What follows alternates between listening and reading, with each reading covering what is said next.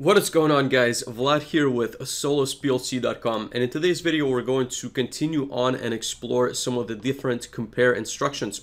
And the instruction that we're going to talk about today is going to be the limit instruction, which is going to be testing a single integer or float against two other different values.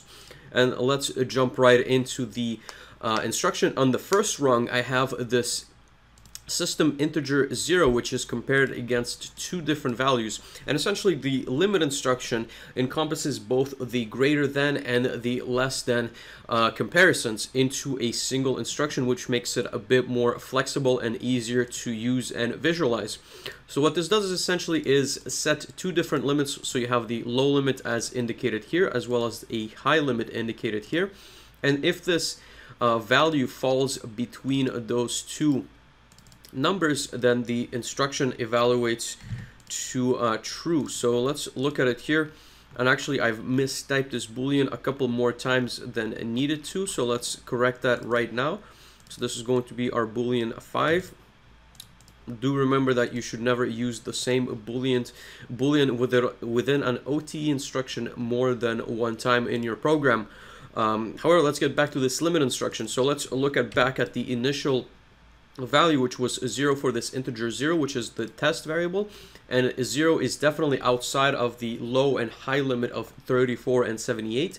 As soon as this becomes closer, so let's make this, for example, 33, and 33 is of course still outside of the limits, and then 35, and even let's see 34. So 34 is also within the limit, so it's equal to this lower limit, and of course going up to 35, 40, so on, 47, and then until it reaches this 78. So 78 is still within the limit, and then as soon as we hit this 79, we are no longer within the limit. Therefore, this boolean de-energizes just like we would expect. Let's look at the next instruction. So what happens is often you get the question, what if I flip these numbers? What if my lower limit is actually higher than my high limit? So what happens is, I guess maybe you would expect it, maybe not, but it's very interesting, and essentially the logic flips. So now your low limit is greater than your high limit, therefore it essentially flip-flops the outcome. So this, let's look at the number which would lie between those two values, let's say 500 for example.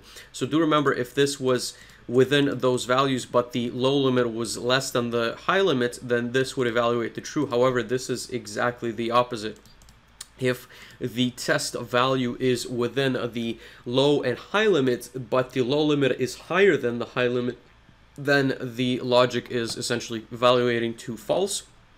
Therefore, this boolean is not energized. However, if it is outside of that limit, so let's say for example 3000, then then the logic would evaluate to true, and this is going to be the same if you have a very large number anywhere outside of those bounds. So once again, if you have a low limit which is less than the high limit, then you only have that range between the two of them in order to evaluate to true.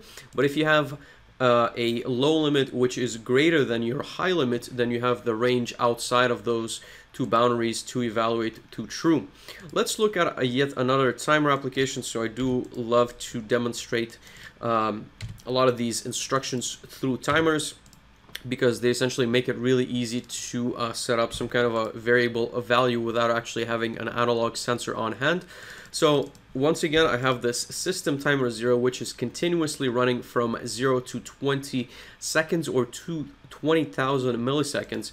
And what I have here is a large rung than maybe what you've used to seeing in my videos, but essentially you have 4 different conditions, and each one represents a section of your timer. So this limit instruction will energize this bit whenever the time is between 0 and 5 seconds, the next one between 5 and 10 seconds, and so on and so forth. So you have 10 and 15, and then 15 and 20.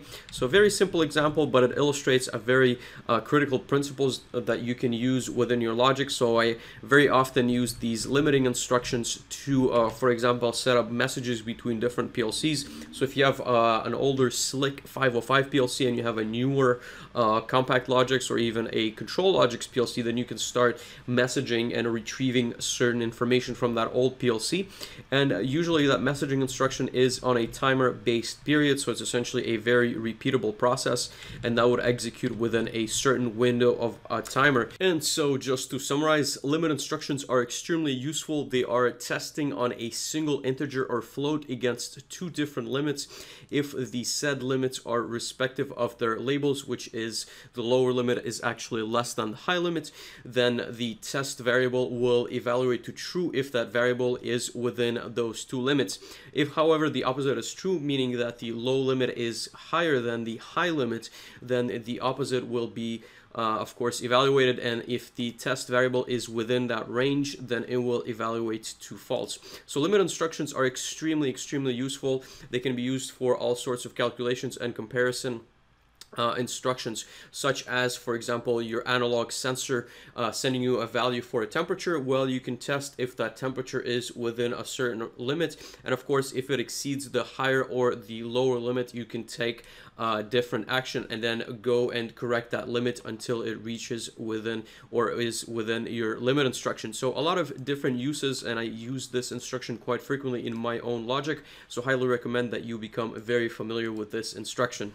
Thank you guys so much for watching my content. If you have any questions on this topic, make sure to leave them in the comment section below. And if you can spend 5 seconds of your time liking as well as sharing that video if you've enjoyed it, that would mean absolutely the world to me. And if you have any suggestions for the channel, what kind of hardware, software I should be covering, then make sure to leave that down there as well. See you next time. Take care. Bye.